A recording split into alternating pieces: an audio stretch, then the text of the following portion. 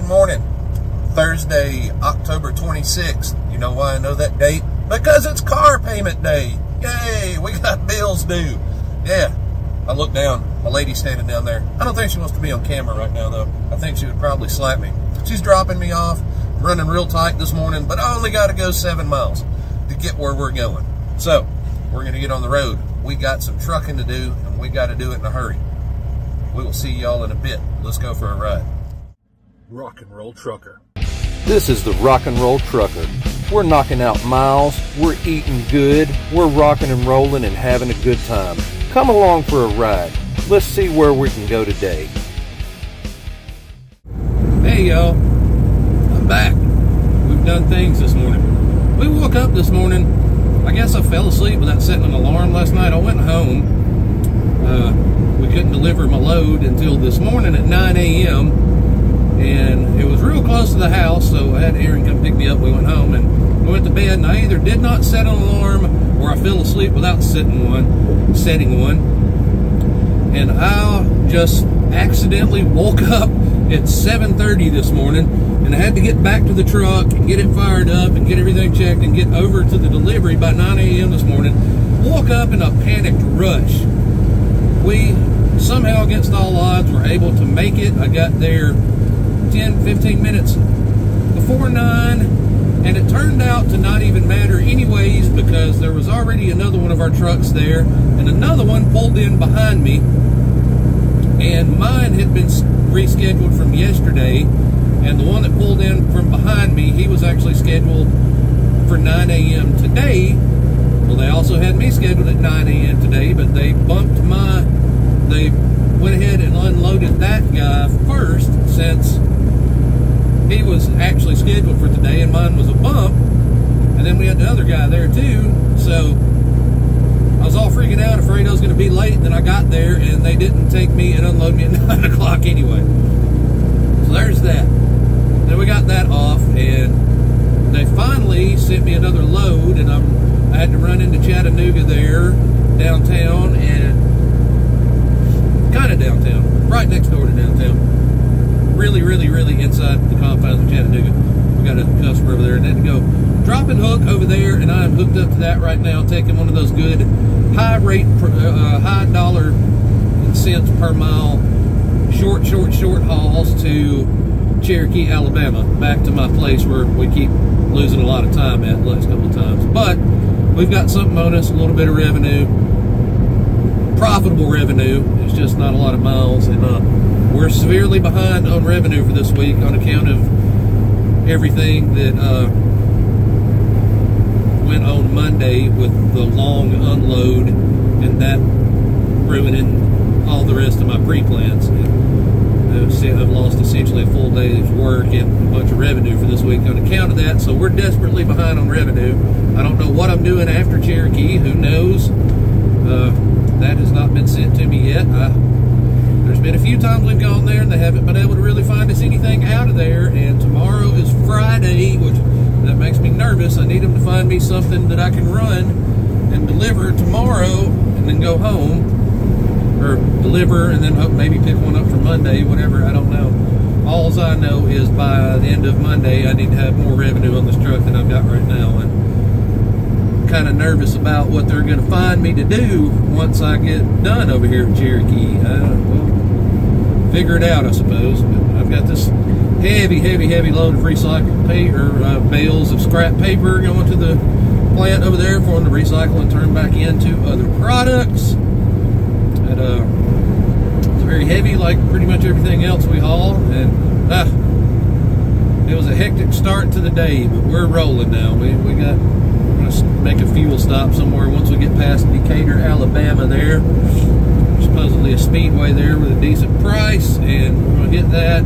We just stopped at the QT back here, the Quick Trip, and got us some caffeination for our minds to get us mentally sharp and alert here, you know. Got us a big cup of Rooster Booster Light. I love that stuff. It's an energy drink on tap at the fountain. And I got the light sugar-free version. It's really tasty and probably horribly horrible for my body. But I needed a wake-up call because I didn't get a chance to get my coffee or anything this morning. So, we're caffeinating. So we can make this journey, make this trip together. We're going to get off here and do some driving. Now that you know what's going on with me, if you cared, now you know. I'm going to get some of this trip knocked out, and I'll get back with y'all when we get somewhere around the paper mill or somewhere thereby close, and let you know what we're doing for the rest of the day. I'll see you then. Y'all have a good morning, afternoon, or whatever you've got going on right now until then, until I get back. Stay out of trouble. I like it when y'all are with me. I don't want you to be in trouble. Can't be losing y'all. Alright? We'll see you in a little while. Howdy ho, howdy ho, howdy ho, folks. We're almost to where we're going in Cherokee. We're almost back to that familiar place that I've taken you to a few times with me. Some days to much quick success, and to others long, painful delays. We're hoping for the best today. We're on the way. We got some fuel. Back around outside of Decatur, Alabama, and we got sent a load earlier. We were they set me up on something. They wanted me to deadhead all the way from Cherokee, Alabama to Montgomery, Alabama to Coca-Cola to pick up a load going to Savannah, Georgia that didn't deliver until 1:30 tomorrow. And if you're keeping score here, you know that I've been trying to go home as consistently as I can on the weekends on Friday, and that was just not going to work for me, especially after the deadhead. It took the rate per mile down to an unmanageable rate that I was not willing to do that trip for. So I messaged and explained my case and turned that down, and they called me on the phone and offered me another load that it's still going to be a big deadhead, roughly the same deadhead, kind of close, but it's a better rate, and it's a drop-in hook on both ends that's ready now and lands roughly an hour from the house, if even an hour, into Dayton, Tennessee, where I can zip back and go home pretty easily there. So that worked out for the better. Still not spectacular money, but better money and much better management of time, and much more suitable to my situation. So I like it. I don't like turning stuff down or saying no, but I've learned that you just got to if it doesn't work for you. Ever since I started this owner-operator project here, been driving for a long time, but now that it's my own ship that I'm navigating, I've learned that I just have to, kind of got to look out for myself there. Doesn't always work saying no, doesn't always work out to where you get something better, but more times than not, it has so far. And that's one thing I have appreciated with being here at BWI, is they don't give me a hard time about saying no. They've been very flexible and amicable with me on turning down loads that just don't quite work for me, and 95% of the time so far they have found me something more suitable. Hasn't worked every time. Sometimes you're just in a spot, where there's nothing great, and you're at the end of the week and there's not much, stuff to get you where you want to be, and you just kind of got to eat it and do what you got to do. But for the most part, they've been very, very, very good about not raising a stink when I say no. And I know it's like it's my truck and everything, and I've got the right to say no, but a lot of places would still give you crap and, try and find you the next worst thing and not really do anything to improve your situation. I can say that BWI has been pretty good about working with me on these things, so I do appreciate that. So we still got a big deadhead to do after this, but it's to a much better load, one that works way better for me. So that's where we're at right now. We're about to pull into the guard check area up here at Essity in Cherokee, Alabama, the place you've been with me several times, and had a saga here last week with a big long delay and all. Hopefully that doesn't happen today, but We're about to pull up to the guard check area. I'm gonna have to get out and slide my, oh, we got us a line today. This is not good. Maybe some of these guys are droppers and hookers, I don't know. But we gotta get on up here, slide our tandems, and get all checked in, hopefully all in a timely fashion. So I'm gonna call it quits on this clip for the moment, and I'll get back with you guys once we get done here and are seeing how this deadhead and everything's gonna go. So I'll see y'all again here shortly. Good evening, afternoon, whatever it is, people. All I know is that sun is bright. It's glaring in the camera. It's glaring on my face. We're here. My hopes of having things taken care of at the paper mill in a timely manner this time did not come true. We were there for just a little bit over 2 total hours.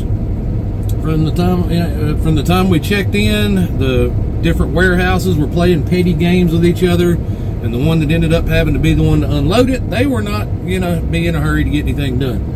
I am 5 minutes away from hitting the 2-hour period of my split sleeper, so I'm kind of just creeping on the clock here, just doing the under 5 miles an hour creep here, just trying to kill a couple more minutes. I'm going to pull over and stop for a moment here until somebody else comes along and I'm blocking their way. But yeah, we're trying to knock out our, we'll get this 2-hour portion of the split done, just in case it comes in handy on getting us home quicker tomorrow. We may be able to take an 8 tonight if we could slip in and actually get this load picked up. I got a pretty healthy deadhead to go, and I've got just enough time to maybe get there if there are no delays and nothing ridiculous. And this 5 minutes I'm trying to kill really doesn't help. I kind of need that 5 minutes, but I think I might still be able to get in there. I'll be having to repark it really close by there somewhere, so that's an ordeal in itself. But yeah, we gotta figure something out there. I don't know how many hours I'll end up back with if I do a split. I don't know. I haven't done all the calculations and all, so we might still have to pull a whole 10 before we head back. I don't know, but yeah, that's where we're at right now. We're down to about 3.5 minutes now. I love the electronic logbooks, don't y'all? Yeah. But we're going to Newton, Mississippi, to a Lazy Boy warehouse to do a preloaded drop and hook, and we're taking that back to Dayton, Tennessee for tomorrow. Regardless of whether I have to do the full 10 or whatever, the drop and hook on both ends, and it should land me back at home at a timely manner, at a pretty decent time, to have a good Friday evening at home with my lady and my dog. My dog! Yeah, old Dash the puppers. So, barring any disasters, I'll be home tomorrow regardless. Just this, all of this will determine how much earlier or how much later. So yeah, that's where we're at. We're just trying to get out of this here Cherokee, Alabama place. This has been a rather frustrating place to come the last couple of times. Not gonna lie, it's been, the first time or two I came, it was a fairly quick process. In there, out of there, and now it seems like they're just getting very full in the warehouses and overbuying this stuff or something. And then on top of that, there's the 2 warehouses right side by side that they'll unload in, and it's a whole different crew in both of them. One side seems to be more or less just warehouse, and the other one's like warehousing that feeds directly into the production line. And the production line here lately likes to tell you that they can't unload you, that they're not running what you've got and they can't take it right now. And they sent me next door to the other warehouse, and I went over there, and that guy was like, well, they're still running what you've got. They're still running the color paper you brought in. They can unload this. I said, they don't have any trucks in their doors over there. We've got 4 in line over here. You'll be way in line.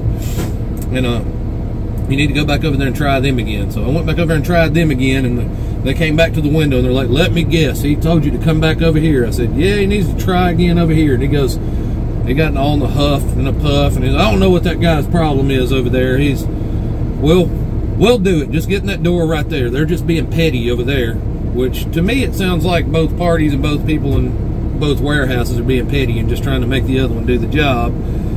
So they begrudgingly put me in the door and then proceeded to spend nearly 2 hours not really doing anything. So,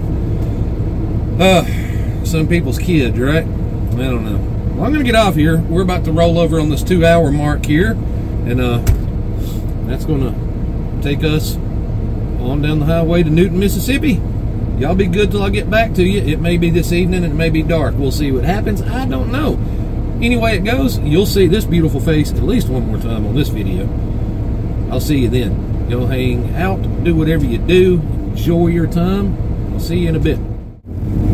Hello, hello. Excuse the glare and the streaks on the windshield there. The sun is shining gorgeously out front, and I've got a lot of bug streaks on my windshield. I ran out of washer fluid earlier today, and I've not been able to procure any more yet.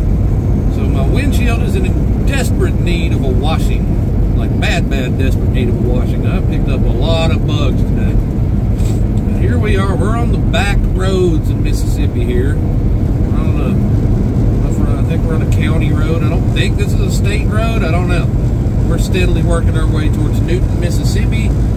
We've still got quite a ways to go and not a hell of a lot of time to get there, but I think we've got just enough. We'll see what happens. If I find just the most extraordinary place on earth to stop and camp out until morning time and go in and get it, we might do that. I don't know. We will see. We're rolling along. I just wanted to get in here and get another little clip in before the sun goes down and it's too dark to see me. You know, let y'all see. Despite the streaks on my windshield, you can see that gorgeous sky out in front of me there. It is absolutely beautiful out this evening. Beautiful, beautiful weather out here in Mississippi. Beautiful sky. It's a little bit of a happy recovery from being back there at that godforsaken paper mill back there that just keeps on eating up my time. I really should be another hour and a half down the road by now, but it's like you get there and you just get held hostage anymore. But it's all right. It's all right. We're gonna make the best of this gorgeous evening drive back here on these roads with not much traffic. That's one good thing about getting down into Mississippi. It's there's a lot of pretty area in Mississippi, and you don't generally have to deal with much traffic, no matter where you're at. Not bad, not bad. I've never minded driving down to Mississippi. I've not had to do an incredible, well, I've done a lot of passing through Mississippi. I haven't done near as much on picking up and delivering in Mississippi. I've done some, probably did the most when I was working for Corsicana Bedding, hauling mattresses and going to furniture stores and stuff like that. We'd get down into, we'd take loads that would go into a certain area, and you'd hit, anywhere from 2 to 8, 9, 10, 12 stores, in an area. So whenever we did get down to Mississippi on that job, we'd cover quite a few things, make quite a few deliveries. But I've always found it kind of, I can't say I'd ever want to live in Mississippi, but there's a lot of peaceful, just pretty quiet, open places in Mississippi, just aesthetically appealing, if not appealing in any other ways. It's a pretty place to look at. Lots of woods, lots of green. Get some nice skies here, but yeah, I'm not gonna keep on rambling. I gotta check my map again, see what my next turn is. So, I'm getting stuffed up. There's something in the air here stirring up my allergies here too. So, but I shall return when we get stopped for the evening. We'll cap this thing off and bid a farewell and a good night. And until then, go do what you do, and I'll get back to you here in a little while. See you in a bit. Hello. You see, we're in the sleeper. Must mean we're done. We've stopped about 20 miles short of where we got to be for our drop and hook load.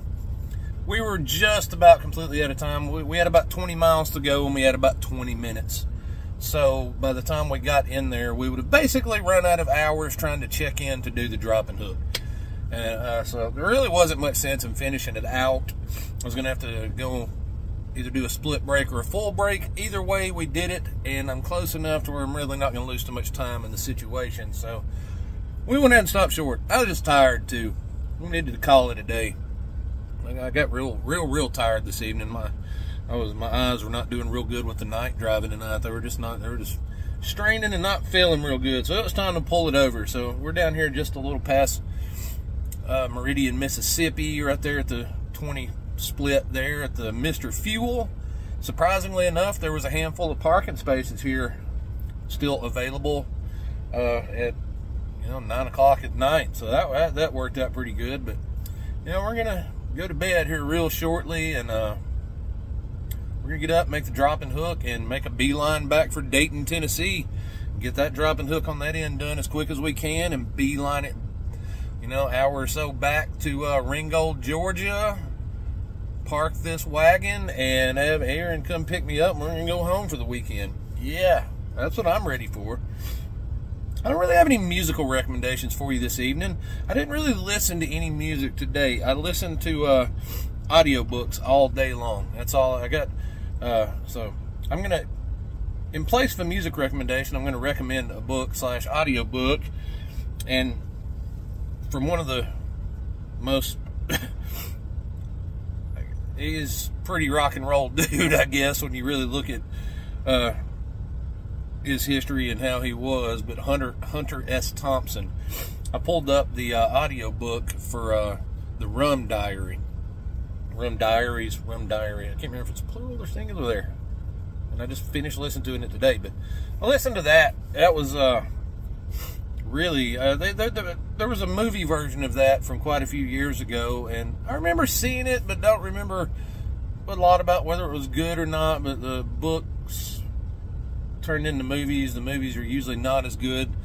So Johnny Depp was in it. He kind of spearheaded it. I believe he's the one that, digging through Hunter S. Thompson's stuff, even I believe the story goes that he found the unpublished book of that in Hunter S. Thompson's stuff at one point, and he had that turned into a movie and everything.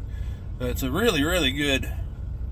It's not one of his like true life stories. It's an actual novel, not based on his personal stuff, to my knowledge. Although it very well might as well have been. But he was an absolute just cannonball, near just on the fringe of being a madman lunatic, but just an absolute brilliant writer that just majorly influential in the journalism. With it, he created the Gonzo journalism and all of his writings. All the his stuff with the Hell's Angels and Fear and Loathing in Las Vegas. I mean, the guy lived a life like not many other people have lived. I mean, very, very, very rock and roll in the spirit of the way he conducted his life.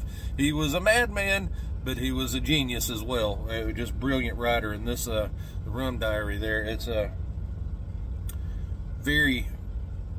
it's hard to stop listening to it. I listen to, it's easier to listen for me rather than, read the actual books, since I'm driving so much. But it was hard to turn off. Just captivating writing. His writing style, it was just really spectacular. So that's my recommendation today, in lieu of not really listening to any music to recommend today.